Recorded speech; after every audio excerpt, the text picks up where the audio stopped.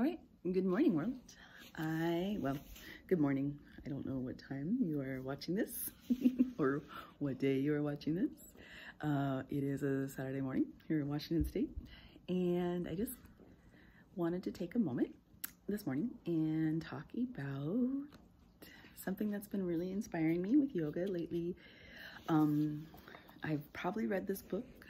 This is probably going on my fourth time of reading this book, but it is, there we go, let's see if we can get it in there, The Yamas and Niyamas by Deborah Adele.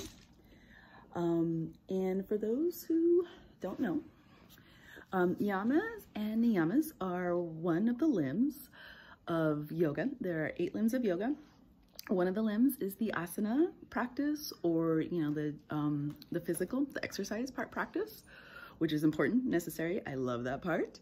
Another one of the limbs is the yamas and the niyamas. And I myself personally kind of like to think of yamas and niyamas as just a nice guideline on how to live our lives. Reminders, gentle reminders, right? Of how to live our lives, how to be better people. Here's Suki. See if Suki can get in. Okay. So just how do we go forward through the world and be better versions of ourselves? How are we better community members? How do we move forward in the world? And so one of the first yamas, I thought we'd just take a moment to talk about the first yama, which is Ahimsa, or non-violence. And okay, so just so you know, also for those who have not heard about this book, The Yamas and Niyamas by Deborah Adele, there is a certain group of yogis who absolutely, like, you bring up this book, we go crazy over this book. Like, we love it. This is honestly, I'm just gonna put it in again. This book is one of my top 10 all-time favorite books. Like, the first time I read this book, I was so inspired by this book. This book, whether or not, wherever you are in life, whatever you want to do, whatever you are thinking in life, this book here, The Yamas and Niyamas by Deborah Adele, there's Suki again, can truly help you and inspire you. She wrote this book so I could open any page and find amazingly beautiful inspirational quotes and reminders. How am I a better girlfriend? How am I a better lover? How am I a better mom? How am I a better sister, daughter, friend, aunt, better community member, better yoga teacher, better dancer, better dance instructor, better therapist, right? So just how do we help ourselves be better in our world? In this book by Deborah Adele, it's insanely inspirational, amazingly beautiful. Again, I'm on my, I think, 4th time reading it through, absolutely loving it. I've given away